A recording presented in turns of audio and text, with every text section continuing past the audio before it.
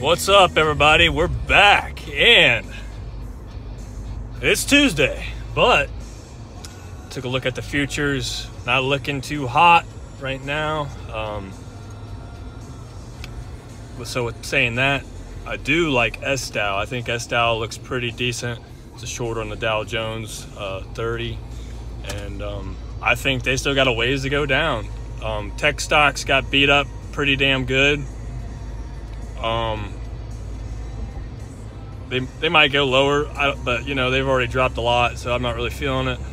But the Dow Jones, man, I think that can plunge. You know, they ran it all the way up to like 40,000, and now it's chilling at around 33,000 as the overall.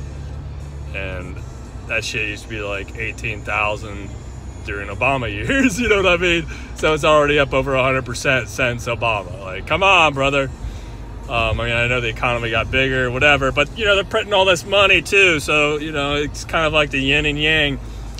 Now, silver, gold, they're slightly, gold's a little red, and silver is slightly green.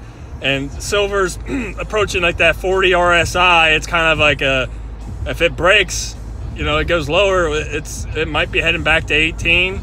Might be able to scoop up some cheap silver bullion if you're into that sort of thing. But it's just comical because, like always, you know, silver drops, paper silver, the futures, and then the physical silver doesn't really move much lower. Whereas gold, there's like a $60 premium, maybe even more than that now. But there's a large premium on gold to buy the physical. So when the actual paper gold drops, there really isn't much of a difference in the price when you're buying that physical gold. Even when it drops, like it could drop $100 and you're still going to be paying a fucking $60 premium. It makes zero motherfucking sense. I guess if people are buying it for whatever price, you could charge whatever the hell you want, I suppose. But we'll see. A lot of shit's been going on. You know, you got the Ohio train wreck disaster. Conspiracies going wild still. I did see Mike DeWine is doing like an emergency meeting today about that.